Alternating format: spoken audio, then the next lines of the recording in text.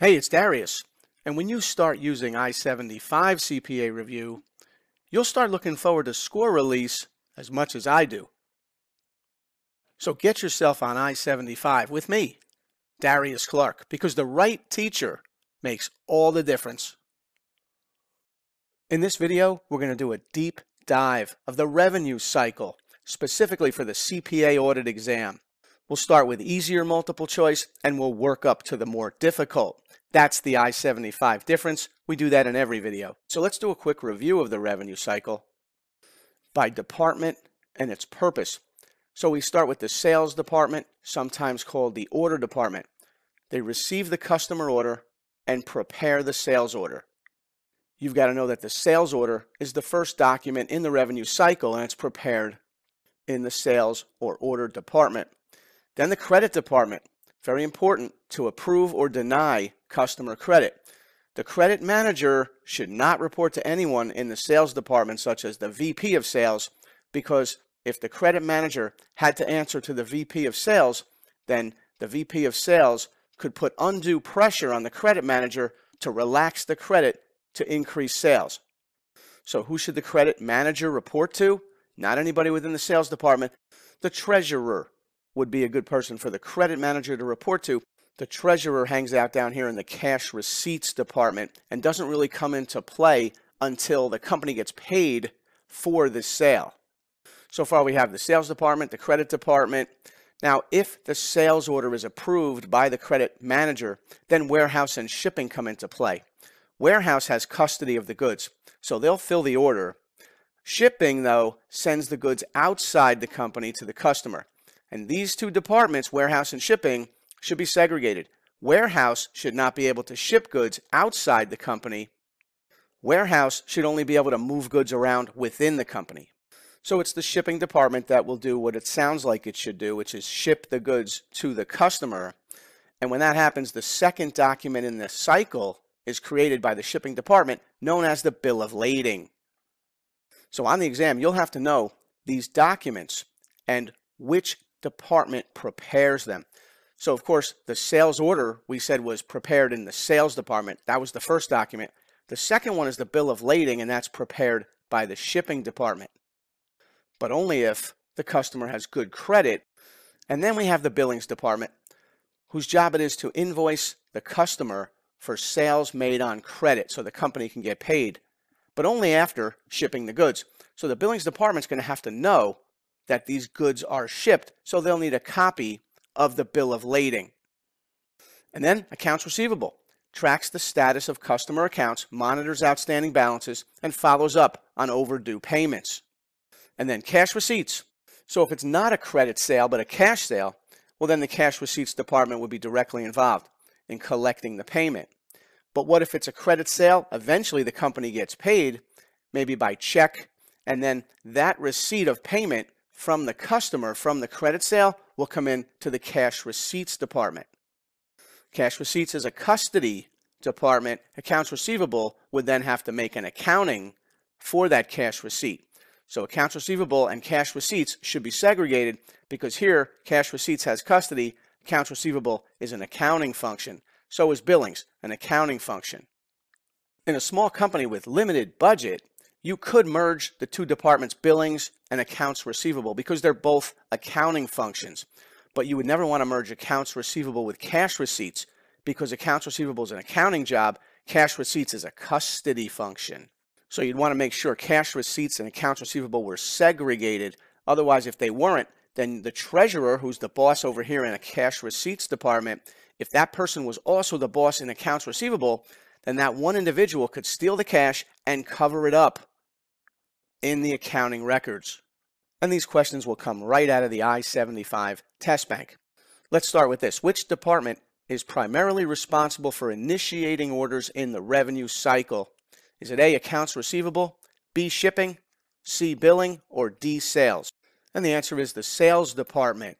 Sales or order department is responsible for initiating the sales process by creating the sales order. So when a customer places an order, the sales team generates a sales order that serves as the basis for processing the transaction. And this document is essential as it authorizes the next steps in the revenue cycle such as credit approval, inventory picking from the warehouse, and shipping. As for the wrong choices, accounts receivable is responsible for recording and managing customer payments and outstanding balances, but they do not initiate sales orders. Instead, they monitor the collection of payments for goods or services already provided. And the shipping department is responsible for delivering goods to customers once the sales order has been approved by the credit department and processed. We know that the shipping department does not initiate the sales order itself. Instead, shipping acts based on information provided by the sales department, by the credit department, even by the warehouse. The billings department creates and issues sales invoices based on the sales order and the shipping information. The billings department role is to ensure that customers are billed correctly for the goods or services provided, but billings are not responsible for initiating the sales order. And the question asked which department is primarily responsible for initiating orders in the revenue cycle, and the answer is D, the sales or order department. All right, what about this one? In the revenue cycle, what document authorizes the shipping department to release goods for delivery to the customer? Is that the sales invoice, the bill of lading, the approved sales order, or all of these? And the answer is C, because the approved sales order is the document that authorizes the shipping department to release goods for delivery. Once a customer places an order, the sales order is generated and it contains all the necessary information such as quantity, type of goods, and shipping terms such as FOB shipping point. If the sales order is approved by the credit department, the shipping department can use this document known as an approved sales order to verify that the sale has been authorized by the credit department, and then shipping can determine whether the same goods in the approved sales order match what has been brought over to them by the warehouse before preparing the shipment of the goods to the customer. As for the wrong choices, the bill of lading is a legal document issued by the shipping department that provides proof of shipment and the transfer of goods. It's used during the transport of goods, but it's not the document that authorizes the release of goods to the customer by the shipping department. If the question would have asked which document in the revenue cycle is prepared by the shipping department, the answer would have been bill of lading. And the sales invoice is issued to the customer after goods are shipped. The sales invoice serves as a request for payment. It documents the sale and payment terms, but does not authorize the shipping department to release the goods. And the question asked, in the revenue cycle, what document authorizes the shipping department to release goods for delivery to the customer? And the answer is approved sales order. All right, how about this? In the revenue cycle, which department is responsible for issuing sales invoices to customers? Is it A, shipping, B, billing, C, credit, or D, sales? And the answer is B, the billing department. They're responsible for issuing sales invoices to customers. Once the goods have been shipped, the billing department generates an invoice based on the sales order and shipping documentation.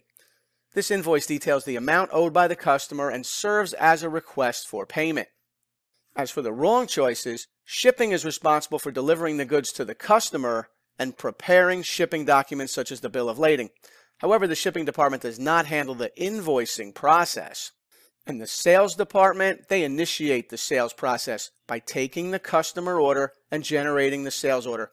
While the sales department is involved in starting the process, they're not responsible for issuing sales invoices, which happen towards the end of the process. And it's not the credit department either, because credit is responsible for the decision whether to extend customer credit. It's an authorization function rather than an accounting function. The billing department, not the credit department, issues sales invoices. The billing department is an accounting function. The credit department is authorization.